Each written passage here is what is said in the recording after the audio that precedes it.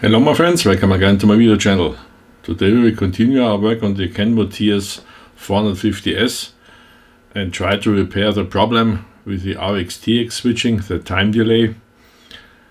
I have some ideas what it could be. I'm thinking of bad ground connections or so. Therefore I switched on my scope and I will try to do some dynamic measurements. First I will do some measurements with a scope. I'm measuring the output TXB from the TRX unit. There's a voltage which switches on and off the transmit path. The RXB is the inverted path. It's behind this inverter, but I'm measuring TXB, which is delayed. For this purpose I use my scope.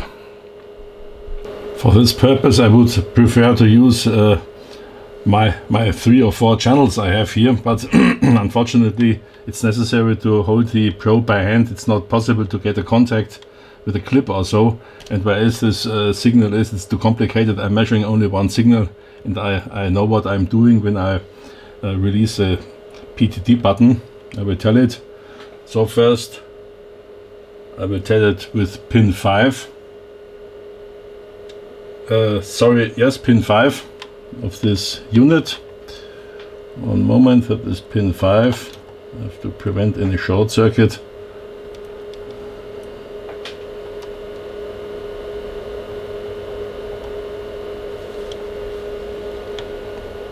And now I switch TRX on, and now I switch off. I switched here off, and the signal has nearly 2 seconds delay. We have 1 second per division and 1 volt per division. Sorry, 2 volt. 2, 4, 6, 8 volt. So we have here a delay of 1.5 up to 2 seconds. That's what we know between switching off or releasing the button and the actual switching off. We've measured here the output TXB. Now we're measuring the input of this unit. That's the output of the break-in unit, pin 3. We measure here. This output is divided by this voltage divider and fed to the switching transistor, pin 3.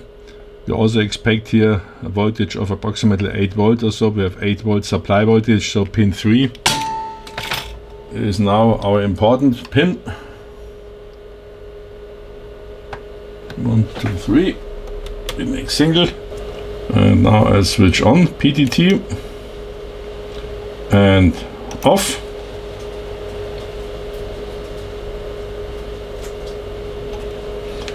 And what we see here is a little bit irritating. We have instantaneously falling edge when I release the PTT button, but we have here still an output voltage, and after 2 seconds it goes down to 0. So we have here a weird signal which could not be part of a digital output.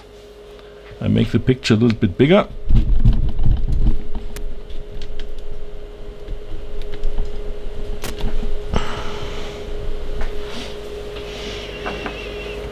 Here I released the PTT button.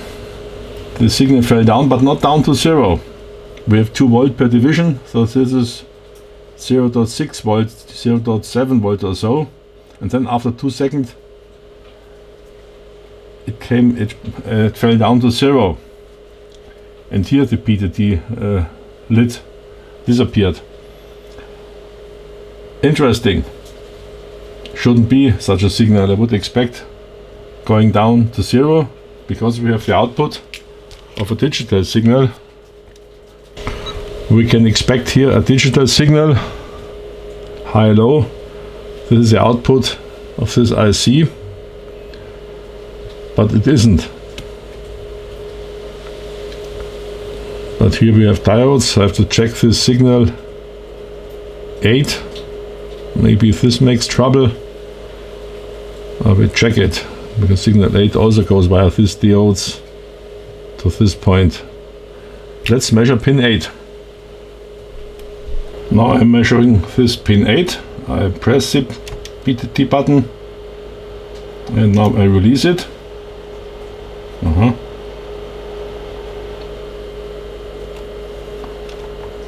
There's also such a slope here, and the relay is switched off here in this range, so I think that's not a problem.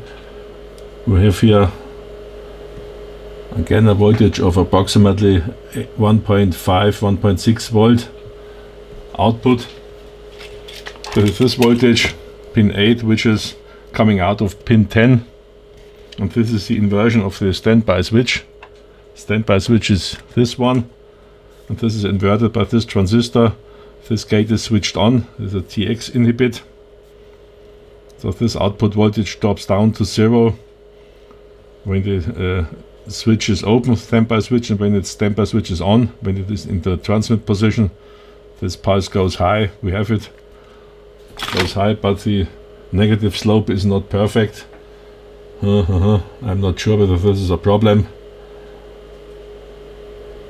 Could be, but the 1, 2, 3, 4 seconds the switching off is happened here, so the voltage was down.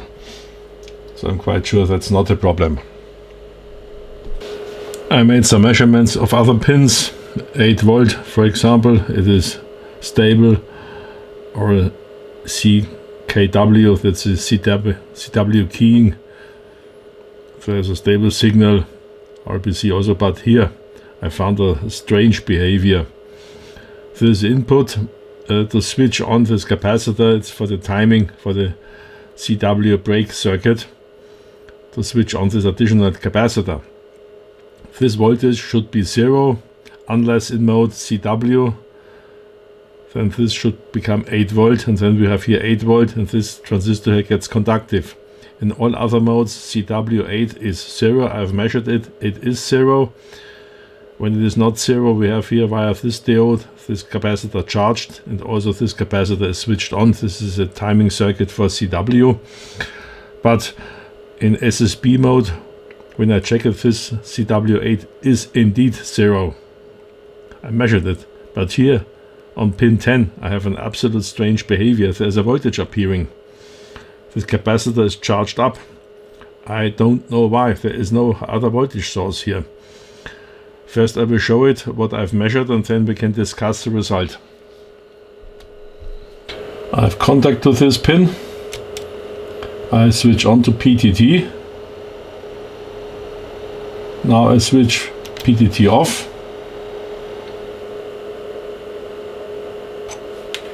And here the relay clicked, so the transmit was really switched off. But here we have a voltage 2 volt per division. The probe is set 1 by 1 and 1 second per division. I show it more clearly. What is this? Why? Where does it come from?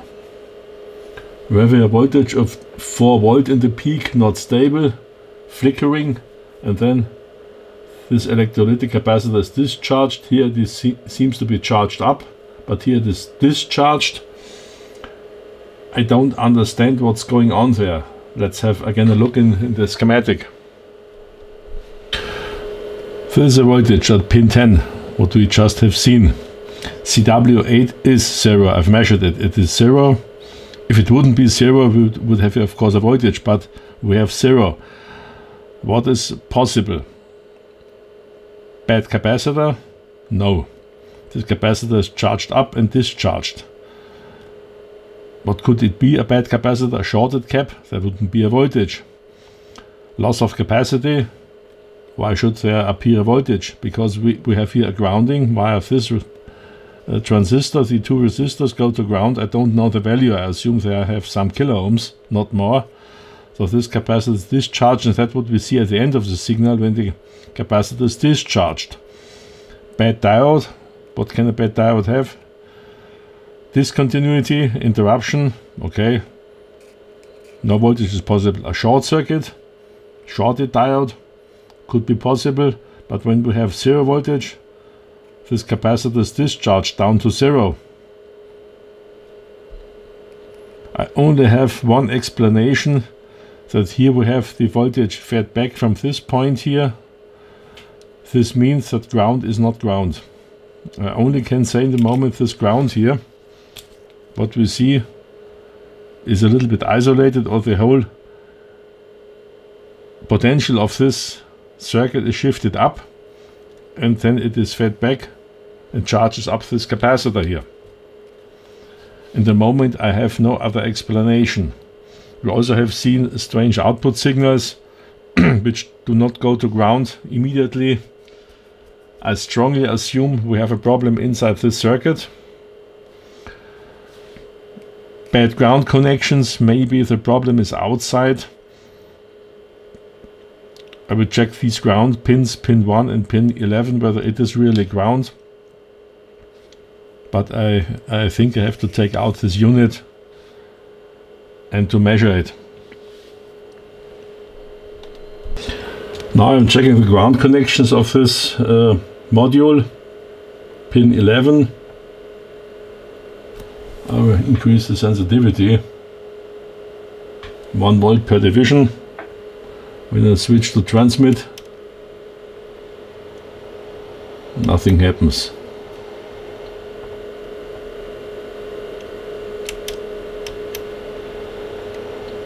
I go to the other side, pin 1.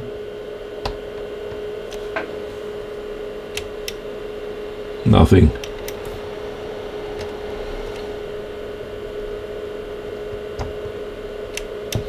This is pin 2, just for reference. Sorry, there's nothing. Should go to pin 3.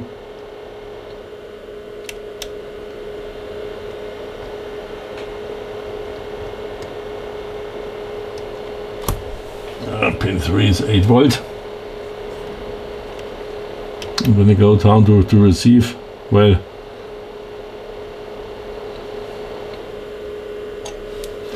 the grounding seems to be okay from the outer world, so I have to take out this complete unit. It's rather easy to flip out the board. Only 2 flat ribbon cables have to be unplugged, this and this. Open some screws and then we can flip it out. A layer is necessary. Now we have access to the lower side, and then we can unsolder the unit, the break-in unit, which is soldered here. The BK unit is out. It's stored here safely on this electrostatic material. I connected a push button switch between pin 3 and 4. And this is this location between 3 and 4.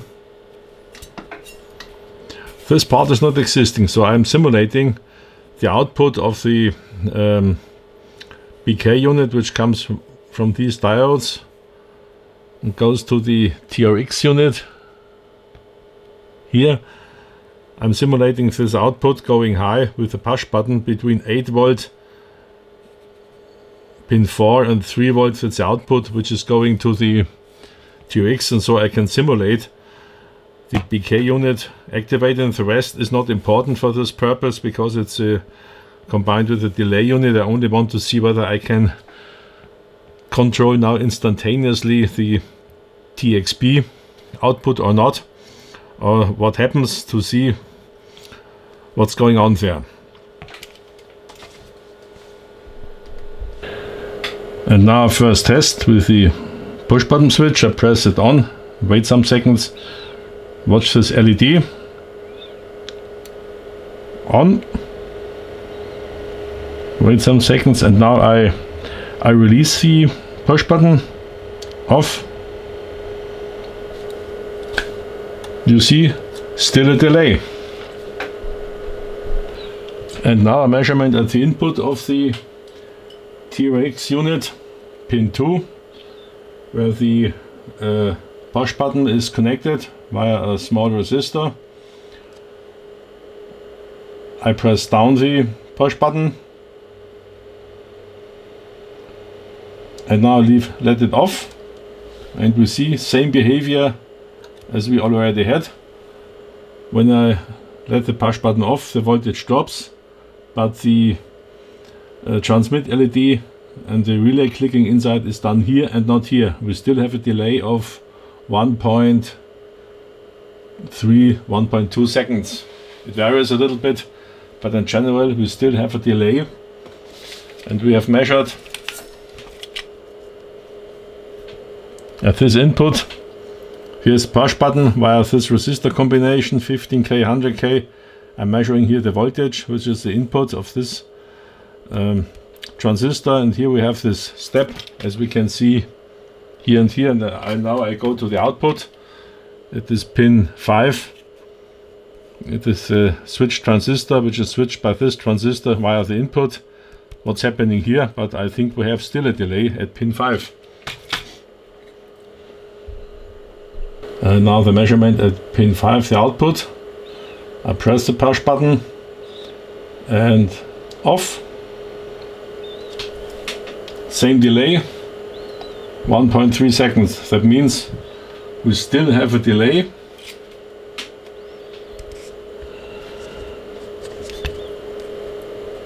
From here, from this switch up to this output. And the delay is obviously generated anyway here. I really don't understand at the moment what's going on. I don't think that this circuit has an influence, but maybe I'm wrong. I have to think about it. A short discussion regarding this circuit here and the input impedance at pin 2. We have here the transistor DTC 114TK. This transistor, I found the data sheet in the net. It's all in Japanese, but the most important information is here. We have here two resistors, R1, R2. They are part of this module. And for the DTC version, we have an R1 of 10K and R2 is not existing. So we have here 10K and here we have nothing. That means we have here a rather high input impedance, and the input is grounded only via this 100 kilo ohm resistor. Should be sufficient, but when we have here an output of this unit, of this break-in unit, we have a voltage of 8 volt supply, so the output voltage is maybe 7.8 or so, minus diode, so we have an output voltage of 7.4 volt, 7.3 volt here. But most important is, what do we have in the low position? In general, these outputs don't go absolutely too low, and the diode voltage drop is rather low, so maybe we have here some 100 millivolt output. And here we have 15K and 100K to ground. This is not a voltage divider. The 15K is very low compared to 100K, so the voltage which comes in here goes through and may be sufficient to control this transistor a little bit, not to completely close it down. Maybe this is a reason for the problem we have. So I think we should try to connect the resistor here in parallel. I think also 15K. So we have totally 15K and 15K, or a little bit less, 12K or so, which is the division by 2, plus 10K in series. This could be a better shutdown of this transistor, better grounding on the base, and therefore this transistor is better blocked, because if there is a little current coming in, we have this better here and a better here. So this could cause the transistor to not to shut down immediately, but with a delay. Let's try it with a 15K resistor in parallel. I have here resistor 15K with a clip lead. I will connect it to pin 2 to the input of the TRX board as we discussed. And here with this push button I will activate the PTT. And now when you have a look at the LED, On, off, on, off, on, off. It works as it should. When I remove the resistor, on, delay again, on, off, and we have a delay. That means there's obviously an isolation problem or something like this. Maybe there's a feedback from the output to the input, so a small voltage is derived. I don't know exactly what happens, but I assume because we see after the delay, the voltage in the input drops again, parallel with the output. So seems that there is a connection, a high ohmic connection. And I saw another ugly thing. This electrolytic cap here, it had obviously a problem in the past, because I see here signs of leakage, and one of the previous owners replaced it by a new one, but the copper traces are not clear. I hope that we do not have similar problems here with this electrolytic caps, and therefore we have a problem with isolation of the traces. Could be, because it's a little bit suspicious. Why is this resistor necessary to operate? Up to now it was not necessary. When the transceiver left the factory it was okay. Something happened. This could be a possible problem. Isolation problems. Maybe also on this board here, on this little module, that there's a problem. I show you what I mean. This pin 2 was loaded with a 15K resistor to ground, or in parallel to this 100K, then it's okay. We have seen that in pin 2 the voltage drops, goes down, and then it stays at a rather high voltage in the range of 1.5, 1.6 volt, and then it drops suddenly. And this could mean that there is a path from here to here, because this, when it drops here, down from 8 volt to 0, this voltage here drops also exactly in parallel.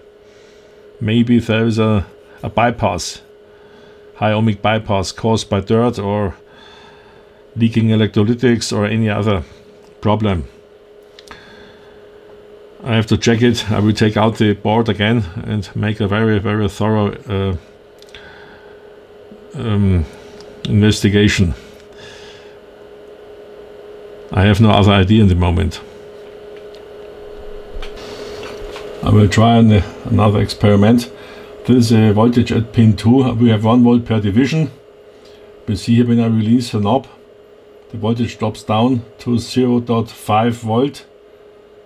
And here the relay clicks inside. This is a switching from TX to RX. And here we have the voltage drop from 0.6 to 0.2 volt. What happens here, I don't know. Looks like a capacitive coupling or so, whatever it is. And then it goes down to 0, or not 0, but it also is slowly discharged. It's a strange, very strange thing. And now I try to do it with a resistor in parallel. And this is the same picture with the resistor in parallel. I managed it. It was not so difficult. We see here a sudden drop and sudden switching to the RX from TX to RX, and not this long slope. Where this slope comes from, I don't understand. My scope has an input of 1 megohm. I'm using it in the position ×1, the probe. We have now 2 volt, and here it goes down to 0. I will have something to examine. Both modules are out, the break-in unit and the TRX unit. These are the installation locations. These are the 2 units. I will check all contacts, see whether there are any problems with leaking electrolytics or so, also on the bottom side, and then do some measurements regarding isolation. By the way, here is an additional electrolytic cap, which is not shown in the schematic, but it is connected to 0.7. It's connected to this pin, and it's just a blocking capacitor to ground, so this cannot cause the problems. Looks a little bit strange, but it is not dangerous. Now I have to look carefully for any signs of leakage, but it's all dry, as I see. Only the flux I used to desolder it. I did it with a pump and a little bit flux. Difficult to get it out. It's a question of patience. But now they are out, and we can check it. First step is I clean the two modules.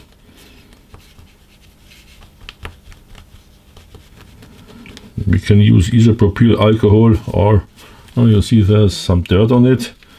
Is it resin or whatever it is? I'm not sure.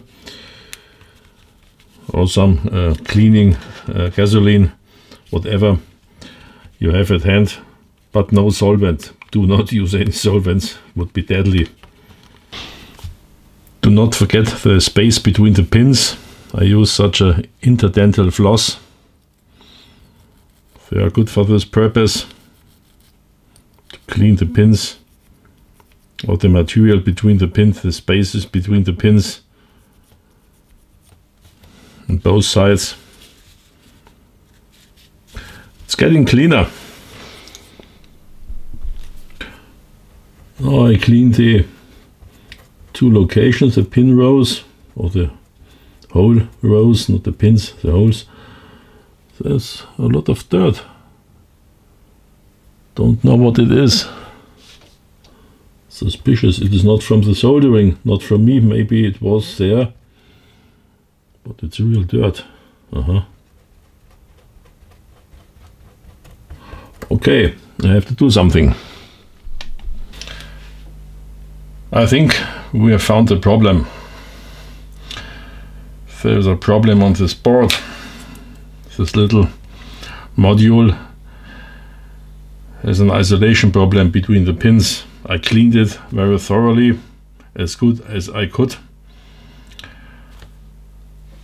We have here pins number 2. That's where we have observed the strange behavior when we grounded it with 15K to ground, and it was okay.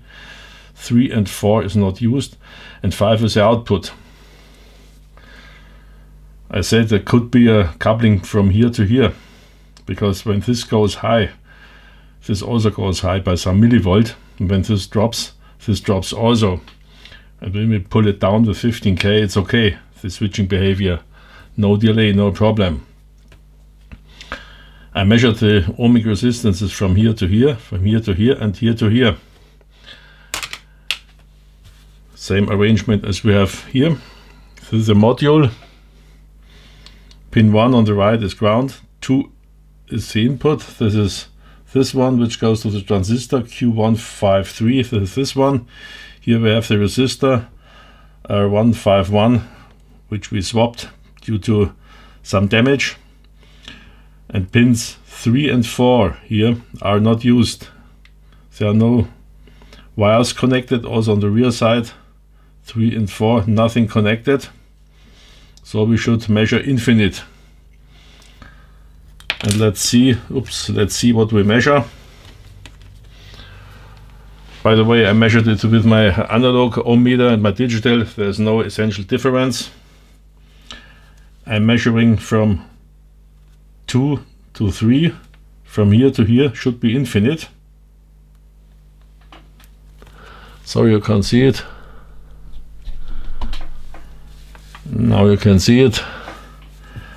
From 2 to 3, and we have 3 megohm. When I reverse the polarity, also 3 megohm. Cannot be from here to here 3 megohm. Has to be infinite. But there's a more bigger problem. From 3 to 4, both are isolated. 3 to 4, we measure 6 megohm, 6.5. I reverse the polarity. 5, 4, 5, 5. And now from 4 to 5.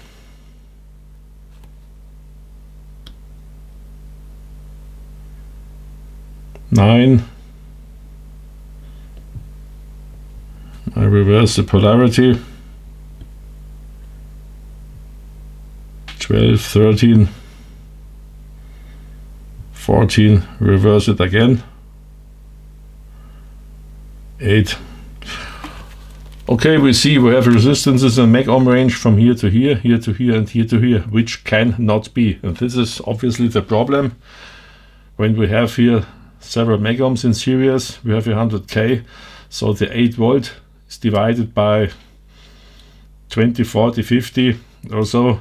So from 8 volt we have here some 100 millivolt coupled via this 100k, and this is sufficient to keep this transistor conductive. This is a problem. When you make it low ohmic with 15k in parallel, then the problem is solved, as we have seen. So indeed we have a problem from here to here. Then now I see you should measure from 5 to 6.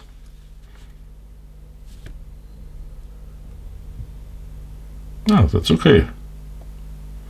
180 meg ohm. Okay, this can be accepted. And from 6 to 7, from here to here.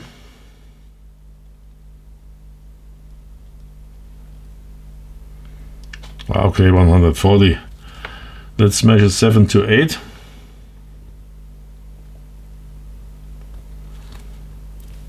Nothing. 8 to 9. Infinite. 9 to 10. Infinite. So here it is better, but here we have a problem. We have a problem with the isolation on the board. Can't imagine what's going on there. And these are the approximate values I've measured: 10 meg, 7 meg, 4 meg. So totally we have here 20 meg ohms. 100k, so the voltage division is approximately 200, but this is of course voltage depending.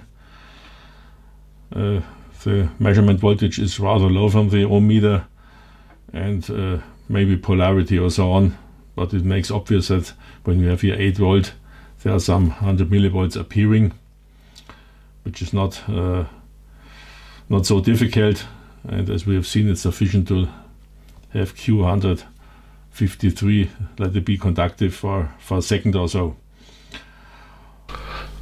Now I do the same procedure on the board,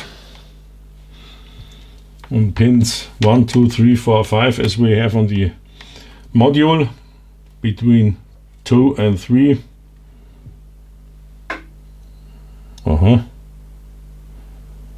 There's also resistance 60 meg ohm. Shouldn't be there. Between 3 and 4 there is nothing, or infinite. And 4 and 5 there's also infinite. Between again 2 and 3. I reverse the polarity. Similar result. But pin 3 is not connected. We'll have to look into the layout. But on pin 3 there is nothing. Again, it's this pin on the board. No connection. Suspicious. Well, but that's what I've assumed. We have an isolation problem here on the board. I don't know what happened. It looks a little bit suspicious because one of these pins is blank copper.